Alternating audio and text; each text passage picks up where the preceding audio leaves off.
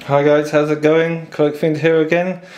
Well, basically it's been a little while and my blue liquid is no longer working very well. While it should be doing stuff like this, you know, super shiny gremlin, whatever you call it, I'm getting stuff like this weird salmon pink color, or this is like my latest one here. So that's, as you can see, it's not shiny, it's kind of matte and not shiny. That's the main thing, and it annoys me. So this one, you know, this is how it should be coming out, but it doesn't. It comes out like that.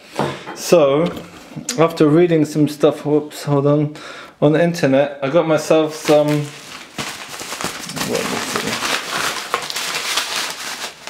it's called activated carbon. I have no idea, they use it in fish tanks and stuff like that.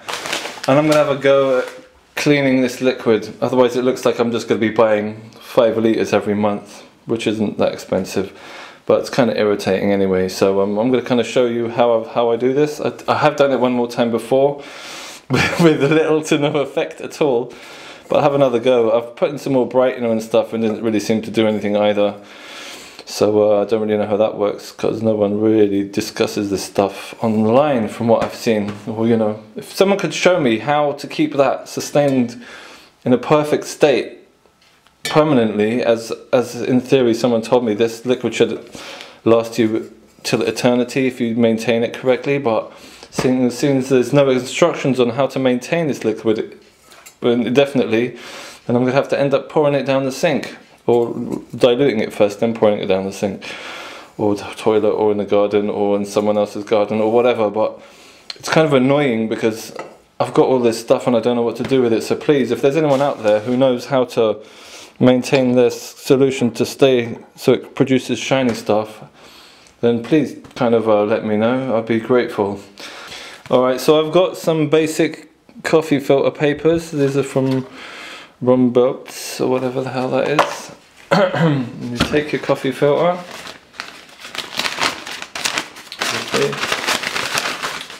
You don't put it in a glass like that. Hold on, I'm just getting my filter.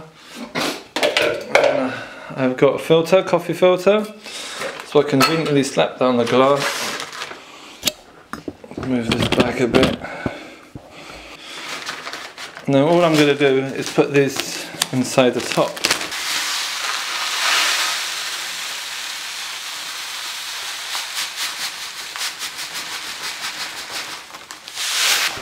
There you have it, it's just in the top. Alright, so here we go. And then I'm literally just going to take this and pour it in. And we have to siphon it twice because it ends up going a bit black because the coffee filter doesn't filter all of it. But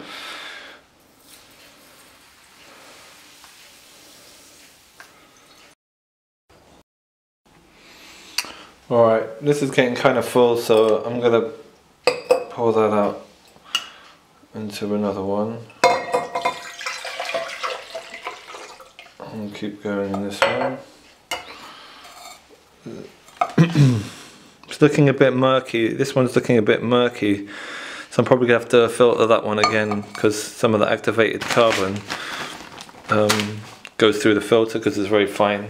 I really don't know what I'm doing, but I'm trying to make my own activated carbon filter, I guess. If someone can tell me that I'm doing it wrong and give me a better way of doing it, I'd be grateful, for obvious reasons. Just messing around, wasting my time doing this nonsense, but whatever. You live and you learn, right? So here we go.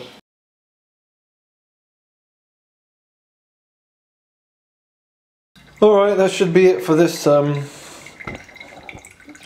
lot. Next I'm going to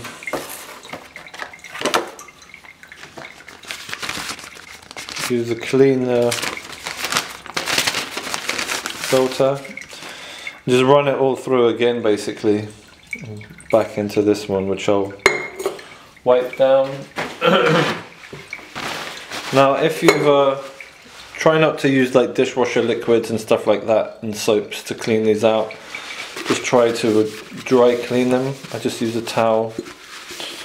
Try and get rid of all the residue because you don't want that contaminating your tank. You're going to find pretty much everything contaminates the tank, from dust in the air to metal filings that might inadvertently go in there, to dirt that just like falls from random places, splashes of water from here and there, and all sorts. So try and be careful and keep it as clean as you can. I mean, just water and stuff should be fine, I think. But again, I think we're meant to be using deionized water, which I don't have any of, conveniently enough, as I never seem to do. Clean. Well, that's pretty much it. I'm sure I can squeeze this like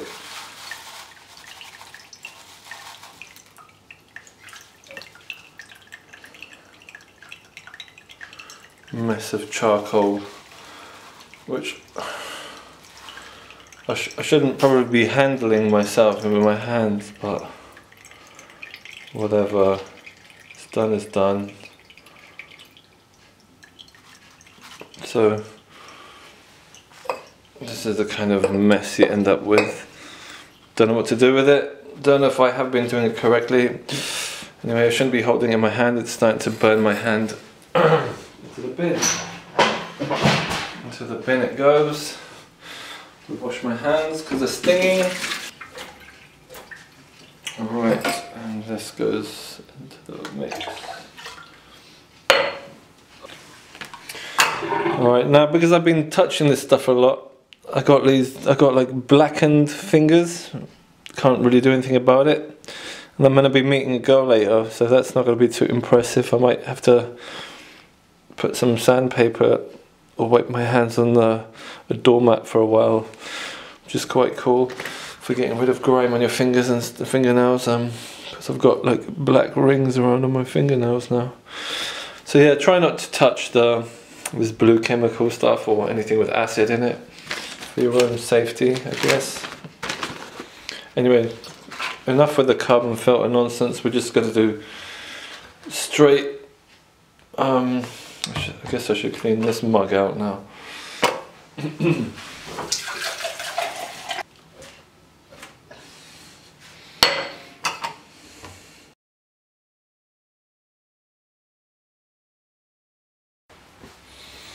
Alright, it's pretty much done. There's not much like in there anymore. There's like, I don't know, it's up to about there.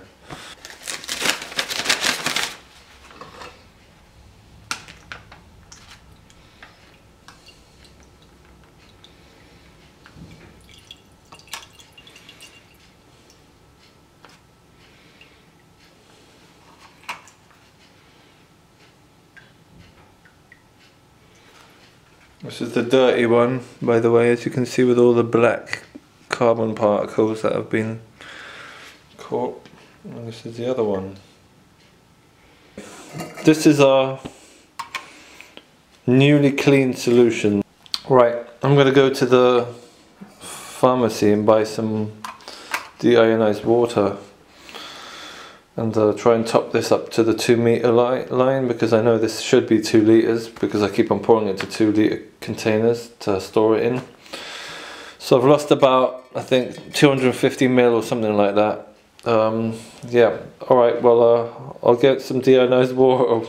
I don't think I can today, it's Sunday, and I'll finish this tutorial off, or this kind of how I do things or experiment. Alright, see you later, bye.